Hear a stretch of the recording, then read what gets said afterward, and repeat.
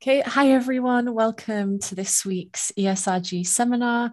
Before we begin, I'll just give a quick overview of the structure of the seminar. So we'll have a talk for around 40 minutes with time for questions at the end. And just so you know, this talk is being recorded and live streamed to YouTube. To ask questions at the end, if you on the Zoom chat, please raise your hand or type your question in the chat and we'll ask it for you. And also, if you're watching on YouTube, please type any questions in the chat and we will ask them on your behalf.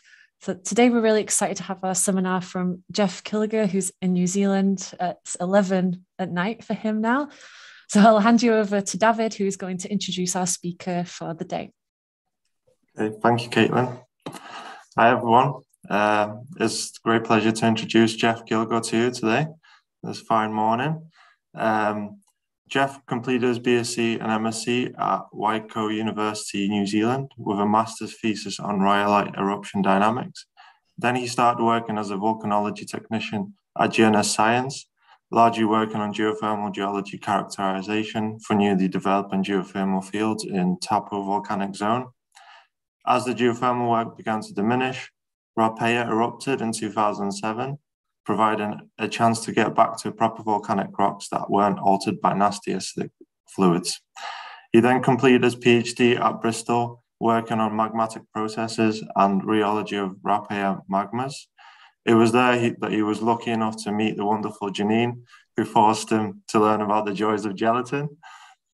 Since returning to GNS Science, he work has largely focused on White Island and Raupeia, along with scientific responses to Ambea, Vanuatu, and more largely Hunga Tonga. Sorry for the pronunciation there. So thank you very much, Jeff, for agreeing to do this with us, and I'll hand over to you. Thanks, David, for that fantastic introduction. So hopefully you'll be able to see my screen, and I'll just get going because as it's been mentioned, it's 11 o'clock here, so I'll try and wrap up before midnight. So today I'm going to talk about White Island. It's a particularly interesting volcano for a number of reasons. I'll get into why straight away, actually. So this is a photo from, I'm just going to put my laser pointer on. This is a photo from the April 2016 eruption of White Island. And one of the interesting aspects of this eruption was that it was preceded by very little warning. And the day after the eruption, a tour company went out there and conducted a normal tour.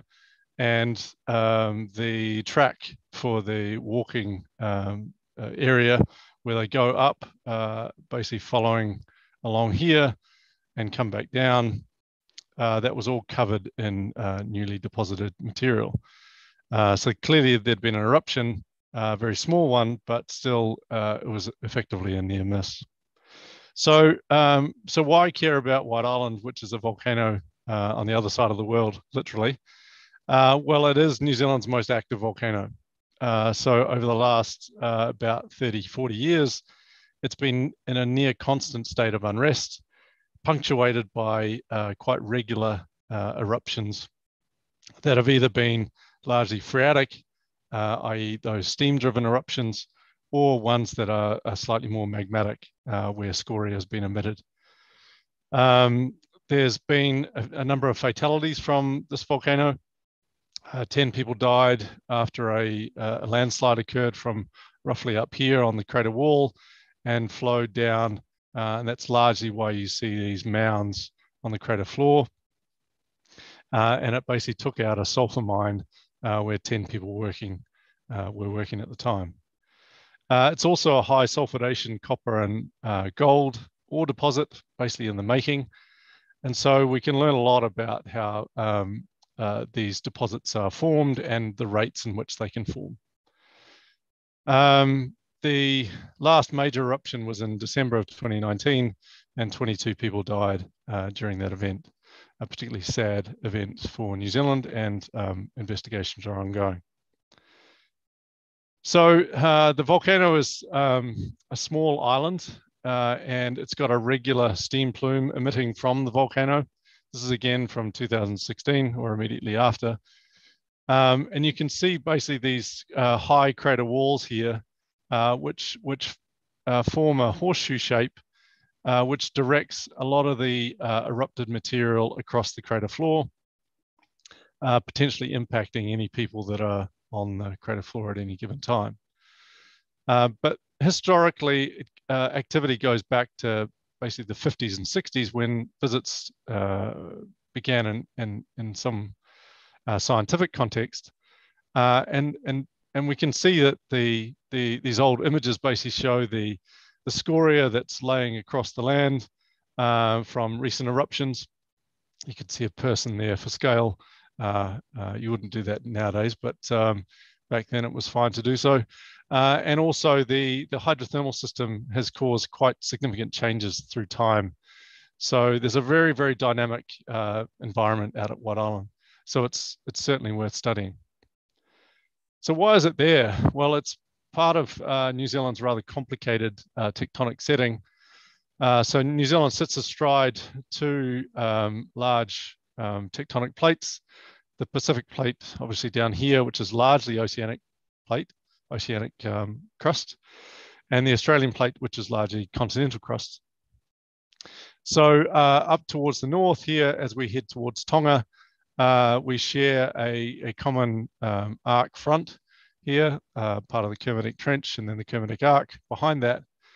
But New Zealand, in New Zealand, because of this joining of oceanic and continental crust, we have subduction occurring obliquely here, which then transitions into a transform or strike slip fault, which is causing the Alpine fault, which is the Southern Alps for New Zealand. And then back here, we have more subduction coming in from the west towards the east, where we have oceanic plate over here, oceanic crust, I should say, and continental crust here. So we've got the full array of subduction, strike slip, and then subduction again, all occurring across New Zealand. And that oblique subduction is causing the clockwise rotation of this part of the North Island here, the East Cape, which is then opening up or rifting the arc in a similar way, right from this volcano here, Ruapehu, all the way up past Tonga towards Samoa. And this is the location of White Island that I'll be talking about today. So that's more of a broader context. So the island is a rather small portion of the submerged edifice of the volcano. And basically this is only a few, well, it's about 2 kilometers across, but the submerged portion is a little bit larger. It's more like 4 to 5 kilometers across. And when you look closely with the bathymetric data, you can see that there are clearly both debris and potentially lava flows that have been emitted from or extruded from this current location of White Island. So it's certainly a submerged volcano, but still a small proportion sits atop of the sea level. And the highest point on the island is here. It's about 320 meters above sea level, just for context. So the island is monitored by us at GNS Science as part of the GeoNet project, which is a monitoring project looking at active volcanoes, earthquakes, landslides, and tsunami. And on the island, we have 3 cameras which look towards the vent. The vent is located somewhere in here. We have 2 GPS stations, and we have 2 seismoacoustic or seismic stations and 2 acoustic arrays co-located with those seismic stations. Part of the interesting aspects of this, it's 50 kilometers offshore, so it takes quite a bit to monitor the island and quite some maintenance. But the other interesting aspect is that it's privately owned. So it's a really odd situation in the New Zealand context, whereas, so someone actually owns a volcano, which is something I've always aspired to. So the activity on the island has been observed right back even before the 1800s, when Indigenous Māori were occupying the Bay of Plenty coastline and would see steam emissions from the volcano offshore. But probably an incomplete historical record of eruptions shows that activity really increased right up in more this period here, where this is the time at which I'll be talking about today, the period between 1976 and the year 2000, which was the last magmatic phase, where we have scoria eruptions. So these are some of the images from the volcano, but it's worth pointing out that almost all of these eruptions, no matter what lead up time, anything to do with the eruptions, either phreatic or magmatic, but they've all been very, very small, much lower than 0.01 cubic kilometers. So on the VEI scale, there'd probably be a 1, maybe etching into a 2, but very, very small indeed. And they occur regularly, as you can see from this timeline. The most recent magmatic phase was in 2000, the year 2000, where we saw or witnessed eruptions emanating from the same vent area that I mentioned before, and scoria was ejected all across the crater floor. This is looking from the vent towards the coastline, so effectively west to east, where the boats would come in, roughly just off the picture here. And you can see the scoria that's been ejected and deposited on the crater floor. And it's quite a difficult environment in order to maintain equipment. So if we start getting into some of the aspects of the magmatic system at White Island, we can do some fairly simple analysis. So looking at the bulk chemistry of the scoria and some simple petrography. And if we focus on the magmatic phases between 1976 to 2000, we see that almost all of the magmas generating eruptions here have been a medium potassium calc-alkaline sweet, which is normal for New Zealand arc volcanic rocks. And it's from basaltic andesite to dacite in composition. And that's the bulk composition. And the consistency of that compositional range has really been seen throughout geological history.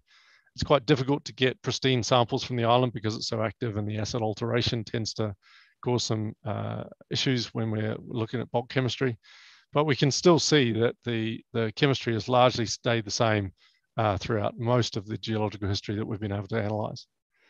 The phenocryst component is about 20 to 40%, and that's been also fairly steady. And the mineral assemblage for an arc andesite is slightly unusual in that it's plagioclase CPX, OPX with a little bit of olivine, and there are plenty of melt inclusions. So already, even just from that mineral assemblage, you can see that it's not a very wet andesitic volcano, where we would normally expect either amphibole or some sort of biotite phase. But here we've essentially got a dry mineral assemblage. So here's some images that we can collect from some of these scoria. So here I'm focusing on the pyroxenes. So here's a very nice euhedral OPX in this case. And you can see on the margins there a very clear magnesium-rich rim, which is generally presumed to indicate magma recharge from a hotter, more magnesium-rich magma. Whereas on the right-hand side, we have CPX and an OPX here with quite limited outer rims, which indicate that not all of the samples across the suite. And this is just a quick snapshot because I can't show it all. But there's quite some variability in the rims of these crystals. And in some cases, we might be able to see multiple Mg-rich rims. The other thing that's rather interesting in terms of the mineral assemblage is the olivine. So olivines shouldn't really be in equilibrium for an andesitic or even a dacitic melt magma. And so when we look at the olivine phenocrysts within these 1976 to 2000 suite, we see that the olivines in various stages of resorption, some quite unhappy ones, and others which are on the order of breaking down. But in other cases, and probably more the extreme case, we see olivines here, quite euhedral olivines, although they're starting to show a little bit of breakdown, but they're actually jacketed by some mafic melt. So that basaltic melt, the lighter gray in this BSE image, by the way, the scale bar is 100 microns. This is a basaltic melt largely surrounding that olivine crystal. Whereas in other more later phases of the eruption sequence, we can see almost complete breakdown, variable breakdown, and in this case, we see magnesium-rich rims on these CPX in that case. And then olivines here, which are looking actually quite pristine and not breaking down completely. So we have olivine present right up until 1993 in this episode, but we don't see it in the later eruptions in 1999 and in 2000. So the other aspect of the olivine that we can simply do is with microprobe data, we can characterize the force strike content. And if you just cast your eye down to the x-axis here, these are very, very high force phreatic olivines. And these are the cores, the filled squares, and these are the rims here, the open squares. And in this sample, where we have the relatively tight range between the cores and the rims, this is from that same sample where we saw that basaltic melt jacketing that olivine crystal. There's certainly more to do on this, but simply put, these appear to be mantle-derived olivines, and therefore the basalt carrying it is almost certainly mantle-derived. So in this case, the crustal boundary, the crust mantle boundary in around the White Island edifice is around 20 to 25 kilometers depth. So the melt inclusions that we've analyzed are unusually dry. An andesitic system, especially in an arc, would normally have water contents somewhere between 4 and probably about 6 or 7 weight % water. Here we have on the order of half a weight % water. So these are almost certainly some of the driest magmas, driest arc magmas that have ever been analyzed.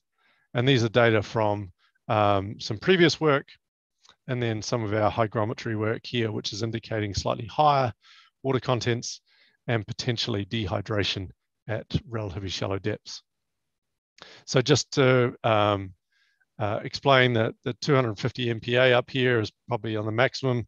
That's around 9 to 10 kilometers depth, and 50 MPa is around about a kilometer and a half, something like that. So the other thing to characterize these samples is to look at the mineral melt equilibria and the temperatures of these magmas on eruption. And these are very, very high, again, in concert with the very, very dry assemblage at White Island. These are very, very high arc andesites. So the basaltic component, which these are the olivine melt equilibria here, these are close to 1200 degrees, whereas the rest are somewhere between 1000 and 1100 degrees, roughly, or more broadly, probably 950 to 1100 degrees. So very, very hot arc andesites, and this is consistent, again, with a dry magmatic system. So based on these data alone, we came up with a kind of conceptual model of what we think in terms of the magmatic system underneath the volcano. And we think that there's a kind of shallow storage system somewhere between 1 and 2 kilometers deep, probably around 1 kilometer, largely filled with andesitic magmas surrounded in some sort of crystal mush zone, whereas basaltic injections at around 1200 degrees come into the system, probably at the base, and then intrude their way or find their way to interact with the resident magma to erupt, as what we've seen from the samples we've looked at from 1976 to 2000. So this is a new model, and it was published last year, but it's kind of interesting to look at what people had done before. So this is the previous model, which was largely based on mineral compositions, but there was no real geothermometry, nor was there much in the way of geobarometry. Yet it was largely somewhat of a guess, as to where this depth would, where you'd find it was some sort of magma system or magma reservoir, in this case, magma chamber. But here we see effectively a dike with some storage about a kilometre below surface.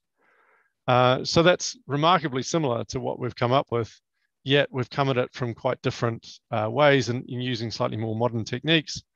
But I think that's really an interesting case of how some older data can still provide useful estimates of magmatic systems. So the implications of this are quite significant. What we do see when we're monitoring in terms of seismicity, I'll just jump to this bottom point here, is that we see very long period earthquakes. And these are generally related to gas release events. And when we do some back projection of where those VLP sources are, they generally converge at about a kilometre deep. And that seems to coincide with the top of the magmatic system that we've derived and Jim Cole and others had derived back in 2000. And so that seems to be the source of magmatic gas release, which is possibly some reason why, or some explanation for why we've got still quite significant degassing occurring at White Island over a very long period of time, and a relatively high SO2 flux, and presumably a very high H2O flux. So if we shift gears, one of the things that really took my eye, and I think it probably would take many people's eye, is this texture that we see with this olivine and the basalt surrounding it. So if we just explore that a little bit more, we can then start to get maybe a bit of nuance to that magmatic system drawing or conceptual model that I've just shown you. So just to go back, this is a medium potassium calc-alkaline sweet.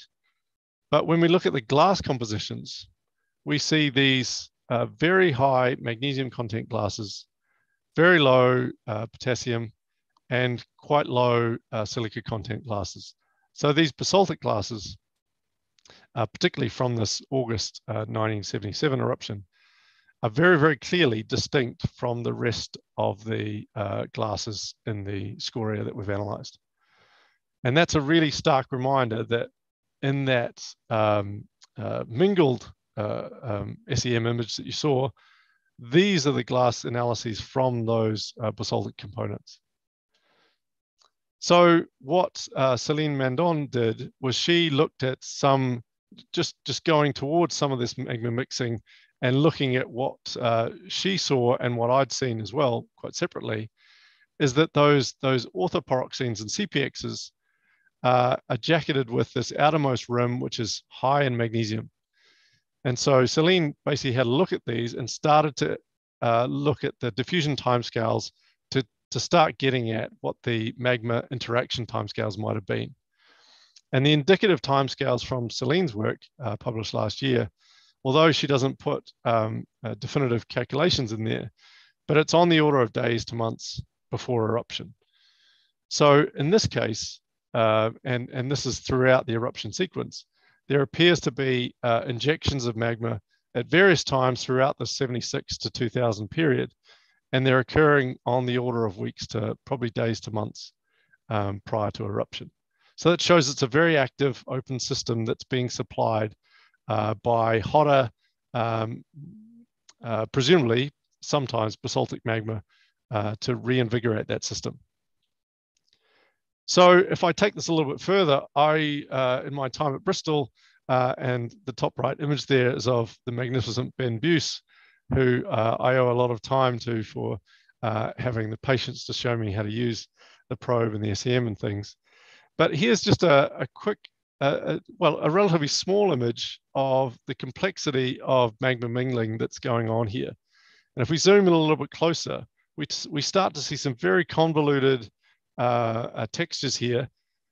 And if we zoom in just to this little point here, we can see stringers of, in this case, this darker material is the more dacitic glass, whereas the lighter material here is the basaltic glass. But there's very, very complex mixing going on here, or mingling going on here. And these here are plagioclase crystals. These are pyroxene, very, very small microlites starting to grow. But generally speaking, you can see that while there are basaltic melts coming in contact with dacitic melts, they're not quenching and they're not crystallizing much, particularly at all. And so these are two magmas that are happening, coming together very, very quickly and not crystallizing one versus the other. Very, very interesting. So we clearly see these, this mingling texture and backscatter electron images. They're nearly microlite free.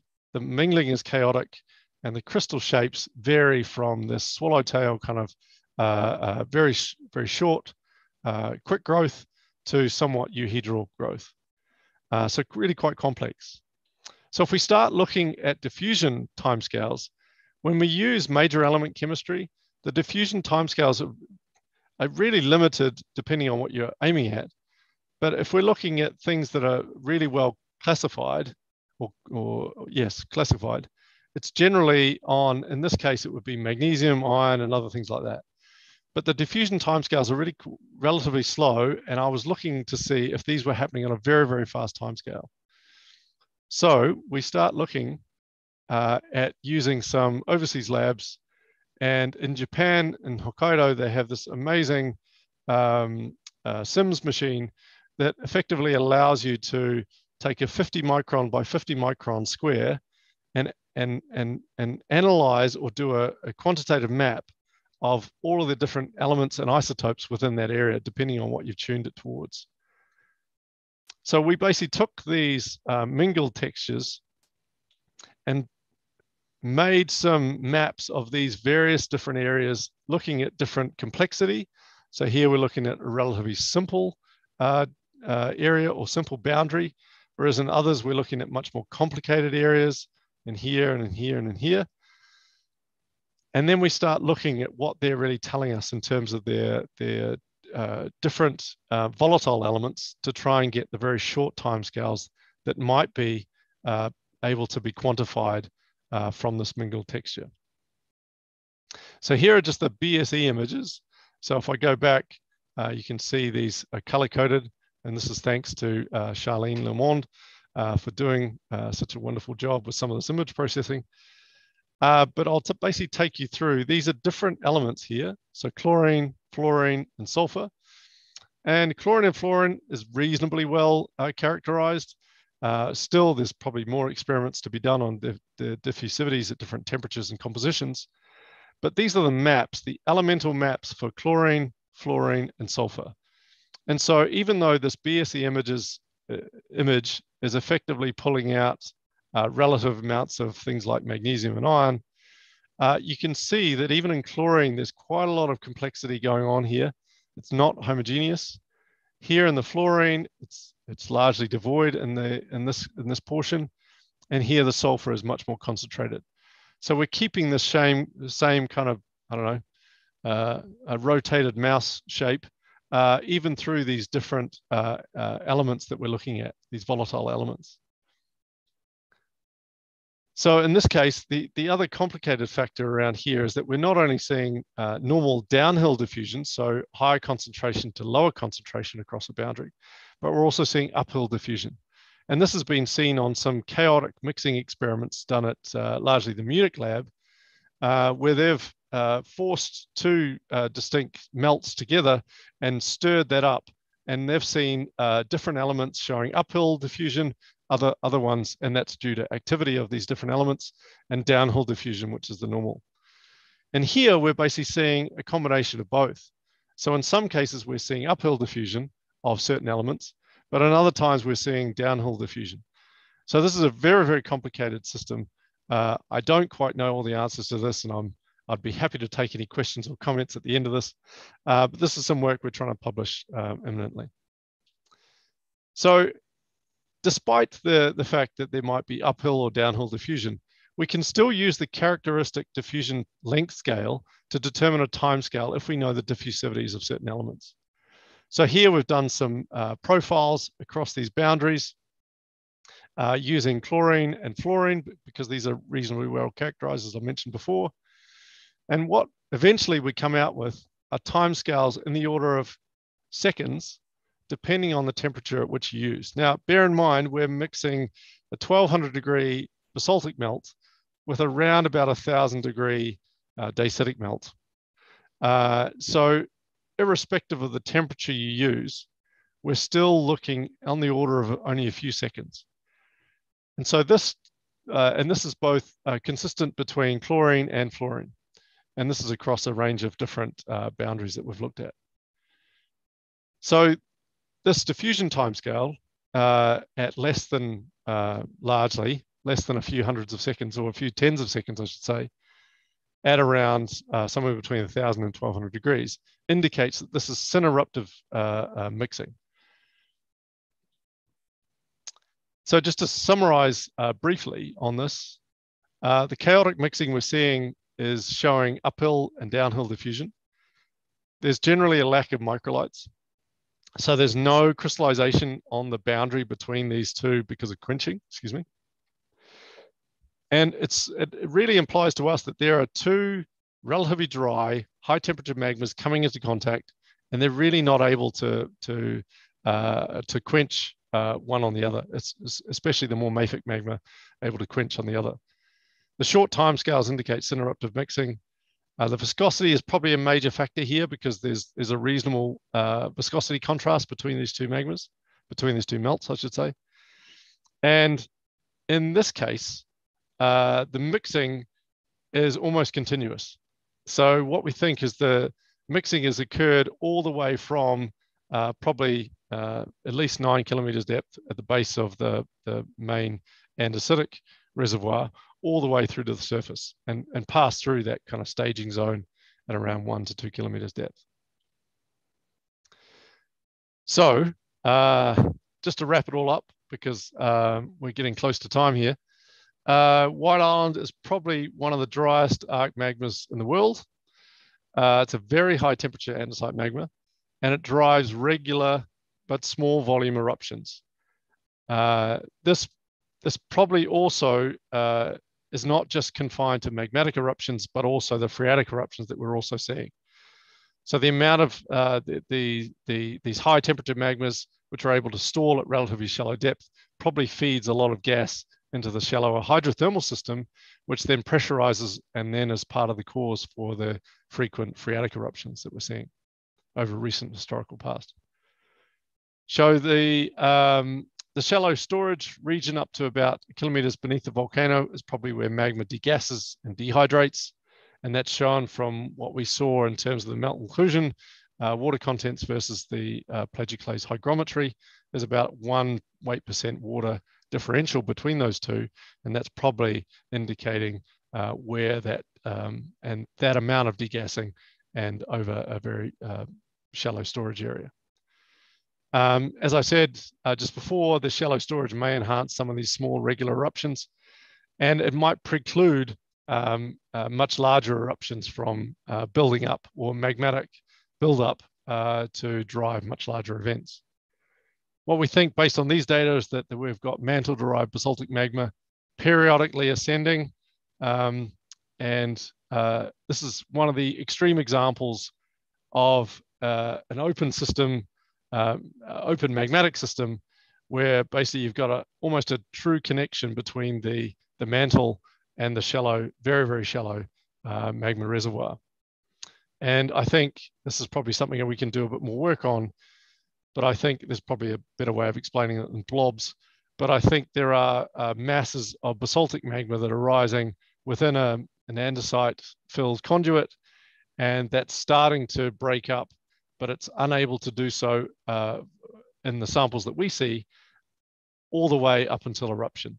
So there are quite large domains within that scoria that I've shown where the mixing textures are preserved, where I think that's probably a blob that started to disaggregate, but there are still some intact basaltic melt there.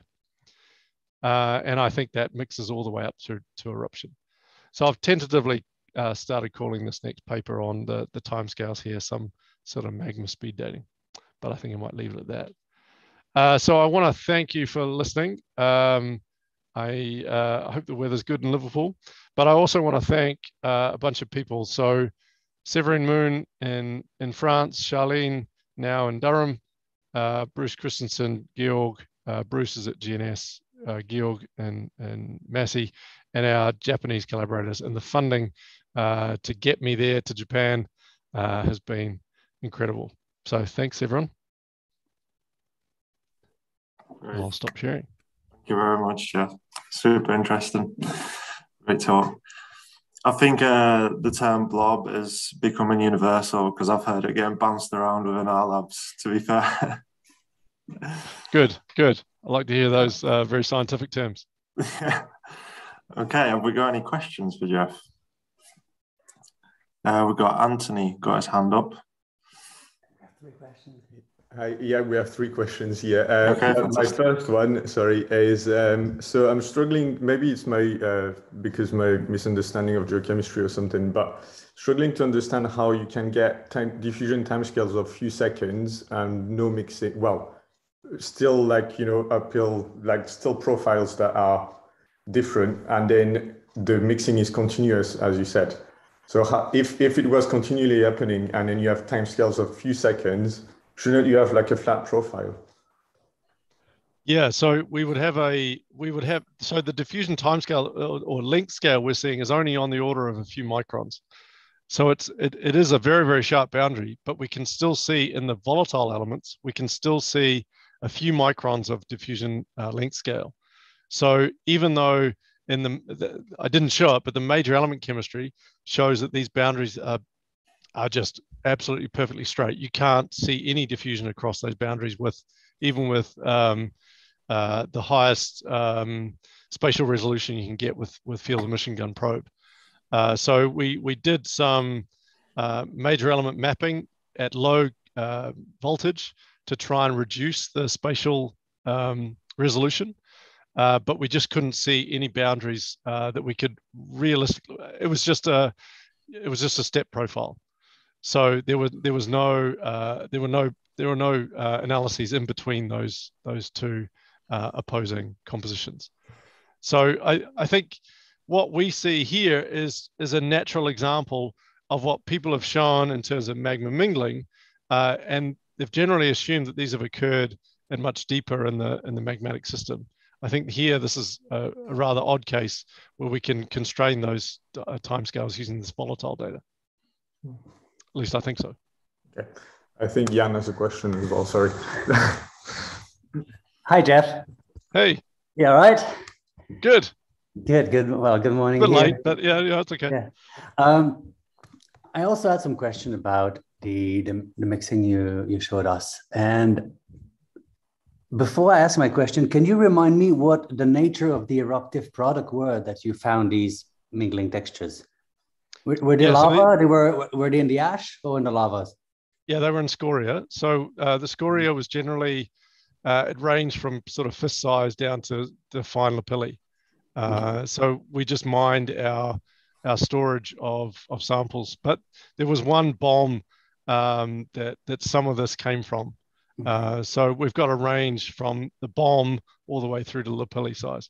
So the reason why I was asking about that is, I guess, you talked about we have a lot of cases of deep magma mixing worldwide, and very often we don't preserve those small filaments you're showing. We tend to have larger blobs, but Ben Kennedy and I used to call the chillers and the blobs, depending how diffuse the boundary is between those rocks. And but what you show is it's much smaller scale, and I will send you some photos and some papers. We find exactly those textures in pseudotachylites, in volcanic pseudotachylites. So when we have frictional melting, because the amount of heat coming in the system is so rapid, individual element, so the melting is selective, and then we end up with these filaments very much like those you're showing. And of course, as a result of this selective melting, then you have some filaments which will have chemistry that are often very close to a pyroxene, actual individual crystal, very close to pyroxene or to plagioclase or olivine, depending on which minerals are melting. And interestingly, within those, then sometime you can actually see that one of these melt filaments can actually be, you could do stoichiometry to come up to the fact that it's like 70% plagioclase, 30% pyroxene or something like that. I'll send you those. They're very, very similar to what you have. Arguably, we have those both in the field and in experiments when we run experiments. And again, it's very similar to your problem in the sense that we're also dealing with, once these are happening, it's really high temperature at that point. So then the cooling is very rapid. We quench these textures in situ. So unless you keep the system at, say, 950 or 1,000 degrees for a long time, then they won't homogenize. And then we preserve those beautiful, very sharp boundary filaments like those you have. So, which is why I was asking you about the origin of the samples from which you got this, because if it was in a dome, we've seen those in domes and shear zones. We've seen domes, these as well in ash, erupted.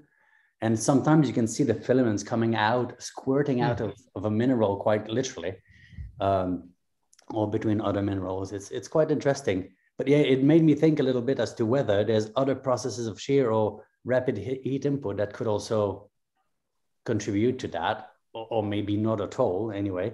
But it's very shallow really nonetheless, right? It's very, very shallow what you're dealing with. And obviously at these shallow depth, like you say, it's very dry. So your magma is not really, doesn't really want to mix, right? It says in a mingled state, in a physical state as you're showing. So it might contribute to that somehow, the sheer history. Yeah, I think the historical observations at the time would see, it's like a kind of a deep lava lake that they would call it, and that they would see incandescence even during the day in the vent area. So I don't think there was necessarily a dome that had built, but it's a really interesting point you make, and so I'll be keen to follow that up. I'll send you a few papers just to consider. The other question I had is a bit different. Obviously, you showed that with the barometry, you suggest the magma is essentially sitting within the edifice. You know, like the old model of Jim was suggesting like it was sitting at the décollement at the base between the edifice and the crust, but you're showing it's about 1 kilometer above, arguably. So do you think that was a big contribution to the collapse of and formation of the amphitheater? And if so, if there's more magma down there, I mean, arguably the rest of the structure would be pretty unstable and ready to go. Yeah, I don't know about the stability of the amphitheater. I mean, it's a possibility. I don't know. I think there's certainly more work that we can do in terms of trying to, because we're trying to start using a bit more of the gas geochemistry also to see if we can start to pick away a little bit more at some of these, the interaction between the hydrothermal system and the magmatic system.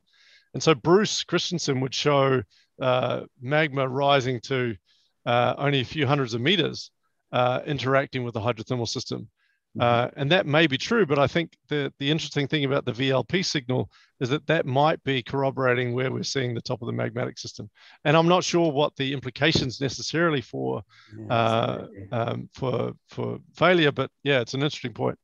Yeah, I'll try to dig out. That reminds me, I really need to finish the paper on White Island. So we have done a lot of rock mechanic on those and looking at the change from brittle to ductile transition, and at what point do these rock become compactant, and also if you heat them up, then a lot of the clays and the phyllosilicate will just essentially boil off, and then it leads to a lot of porosity. So a lot of these rocks are very weak around 1.5 kilometer from what I recall. So I'll double check those as well. So it might actually align that ductility of the rocks that we find in the edifice, at least, might align with the depths you have from recollection. Yeah, I think it's an interesting physical problem as to why are we getting magmas ponding at that depth. It may be simply because they're undersaturated and then they're rising to the point at which they're saturating. I don't know. I'm not sure. Yeah. Thanks for answering your question. Thanks, man. I'll get back to you. Take good care. Yeah, cool. Good night. Thank you very much, guys. We have a question from Janine. Thanks, Jeff. That was a really fantastic talk and really interesting to hear about your work. And so I guess I have a bit of some basic questions, really. I guess I wondered, like, where does the magma water interaction come into play? Is that really very late, and all the triggering is actually very deep from the basaltic magma coming in and sort of shaking things up, rather than being things which are more shallow. I just wondered, where the magma water interaction comes into the story. Yeah, there's despite it being an island, there's not a huge well, it doesn't appear to be that seawater is infiltrating significantly into the hydrothermal system.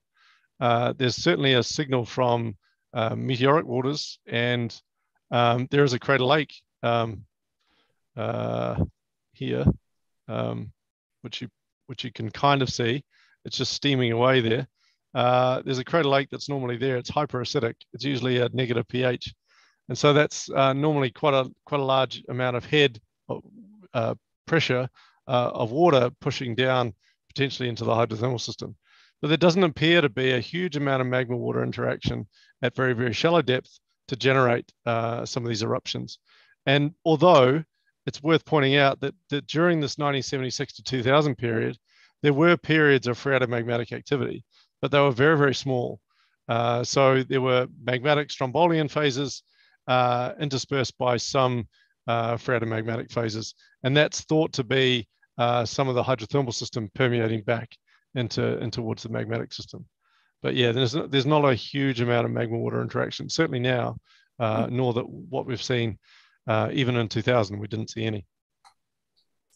Yeah, interesting. And I guess so the other thing I wanted to ask about was the sort of much deeper parts of the system, and you sort of showed the petrology evidence for what's going down there. I wondered, is that matching quite well with geophysical information as well? Like how much is known about the deeper part of the system and how it connects to the shallow, other than through petrology? Yeah, if anyone does, if anyone's a geophysicist here, they'll know that an island is a really horrible place to do geophysics. So, but there is a project that we're aiming that got funded not too long ago, but it's looking at this volcano and Mare Island, Tahua, which is another island, another odd island, and it's really an investigation of what their likely tsunami-genic potential is for the eastern side of New Zealand, North Island. And as part of that, they're going to do a whole bunch of geophysics. So marine MT, so magnetotellurics. So they're going to look effectively at the conductivity structure of the crust. And using the petrology data, they can tune kind of how they build their MT array, as well as their ocean bottom seismometer network that they'll be putting out. So it's hoped that there will be more data coming in line. But there really isn't any seismics or MT or any other conductivity. This is a really, really nasty hydrothermal fluids, really, really conductive. So any conductivity measurements just get swamped by the very shallow structure. So we can't really see probably more than about a couple of 100 meters below the surface.